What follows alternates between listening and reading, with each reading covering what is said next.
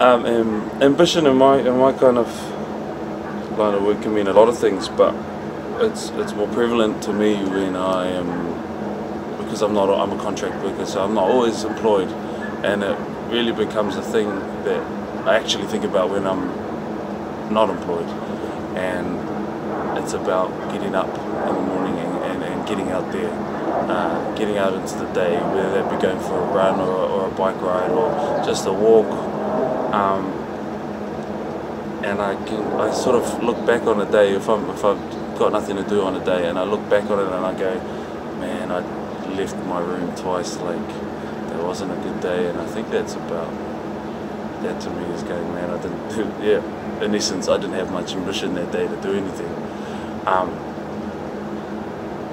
But at the same time I don't feel good about it. I don't feel great that I wouldn't have gotten up, you know. So yeah, to me it's small things like getting out into the day. Do you think of yourself as ambitious?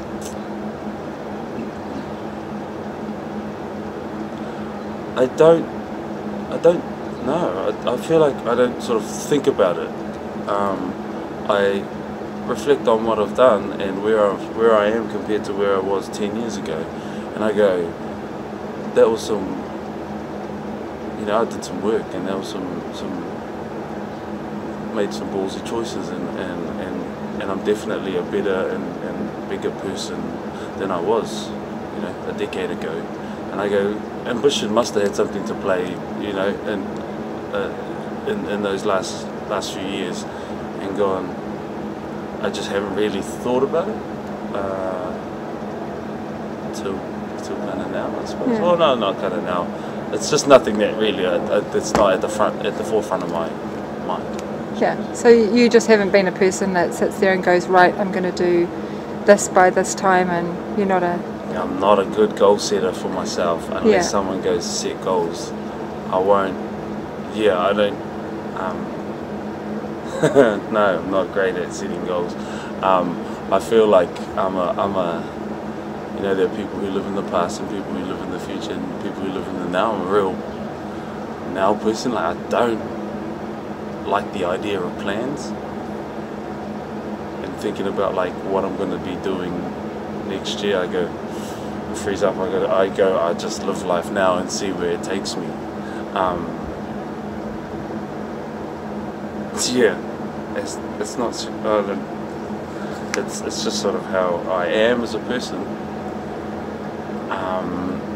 I also don't feel like I'm being sort of strung along.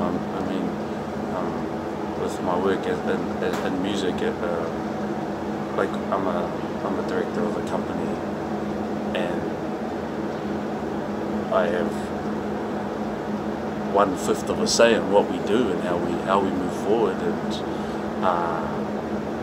you know, and those kinds of, that's a challenge for me, because I got a plan, and planning's like not my forte, but I do it, I suppose. And I'm in New York right now.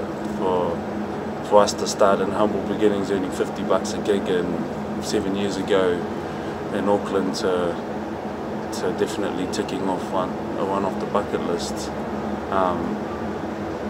Yeah, that took a lot of planning on my part, as well as the rest of the boys, but on my part, definitely. So how do you think ambition is viewed in New Zealand? I feel like you can't talk about ambition in New Zealand as a whole and not mention the tall poppy syndrome. That we're quick to cut ourselves down. We're quick to cut each other down. You know, I'd even say in the world of rugby, which we're one of the best in the world at, we still cut ourselves down there. And so I feel like ambition is limited back home. Like we don't. You're a bit of a bot if you're out there talking about how you want to do big things and achieve achieve whatever you want to achieve in life. And yeah, it's not. I feel like it's great. I mean, it's not that we don't have Kiwis that do great things, and I feel like those people come with, you know, truckloads of drive and ambition. But yeah, there's definitely a limit. We definitely hold ourselves back. We're our own worst enemies. I don't think that's good. I can't think of how to change that, because it's Where do you think it comes from? Sheesh. Sorry, I get you to do my work for me. No. Because I mean, it's not just in Pākehā culture, you know, Kāori te kumara. I mean, it's everywhere. Yeah. I mean, it's definitely an old Māori proverb. Yeah. How the kumara never speaks of its sweetness, and that's a big saying in sort of my life. Like, hey man, just to me, I see it as more like to be the best. Don't talk about being the best. So I don't see that as a limiting kind of whakatauki or proverb. I see it as a less hui, more dui.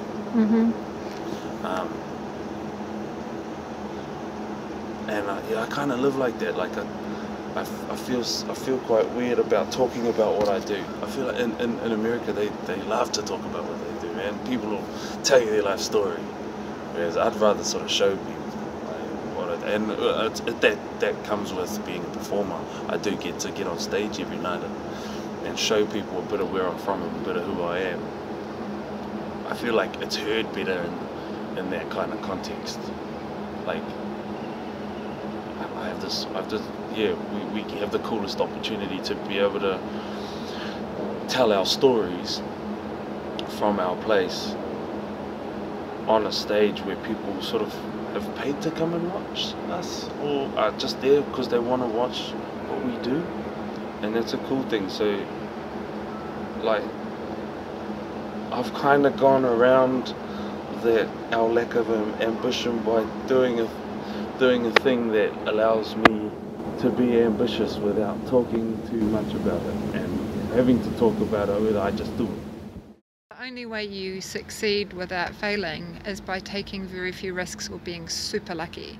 Yes. Right. I think when you don't do things that are risky, the upside is lower as well, right? But you could have come here and had it not work.